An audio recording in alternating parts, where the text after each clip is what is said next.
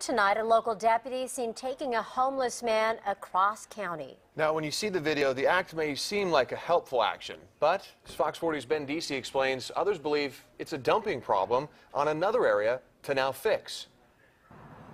We're going to start you off tonight with a video clip that's causing some dismay here in eastern Sacramento County. The clip is from the show Sheriff's El Dorado County, and yes, that's a show you can see right here on Fox 40. It's a real-life cop show, a coppumentary, so to speak, and in it you see a deputy from the El Dorado Sheriff's Department giving a man who's been identified as a transient a ride over county lines. My partner will give you a ride to get you out of the neighborhood. I don't know, I was going west. Okay, I can get you as low as Folsom if you'd like. Okay, sir. It's in front of us each and every day. It is something that we would like to get addressed. I think with the video or with the show that everyone pretty much saw. Gary Burns is concerned about homelessness. He's the founder of a community watch group for Orangevale and a former El Dorado County Sheriff's deputy.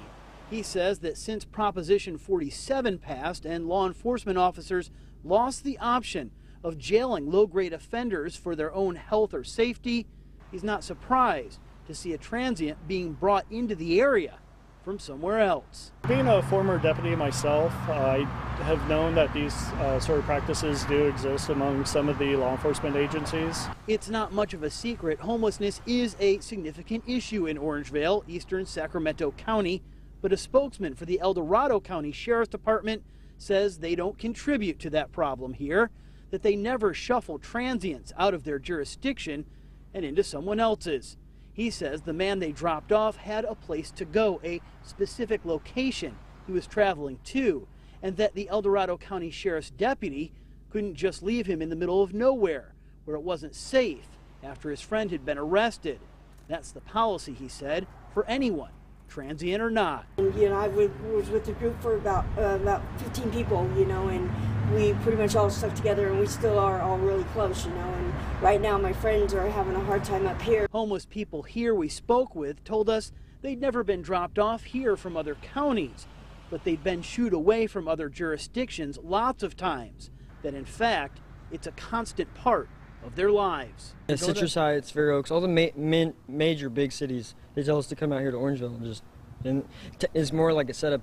Getting started right now behind me in Orangevale is a community meeting with citizens and the Sheriff's Department of Sacramento County. I spoke with the Sacramento County Sheriff's Department earlier today. Their spokesman told me they didn't have any information or any knowledge of homeless people or transients being shuffled from jurisdiction to jurisdiction.